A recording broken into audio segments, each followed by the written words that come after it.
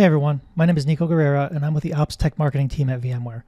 Today we're going to show you how to log into the VMware Cloud Services console and add a new user for Login Site Cloud. So please invite your coworkers and your friends and have them try it out. We start at the URL for the Cloud Services console and we sign in. From here, if you have other VMware SaaS products, they'll show up here, but you might just have Login Site Cloud. So don't get overwhelmed. Go to Identity and Access Management, and we'll click on Active Users to add a new user. So we want to add a user. We'll put in their email address.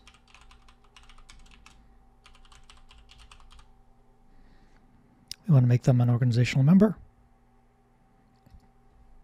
And we want to add their role in Login Site Cloud. So we want to make them a user. We don't want to make them a full admin. And their access never expires. And then we'll send them an email that they have been invited and their role has been assigned. So we click Add. And the user will get an email where they can activate their account.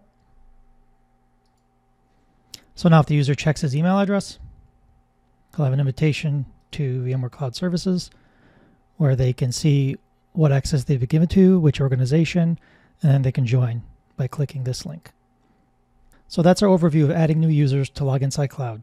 Thank you so much for watching.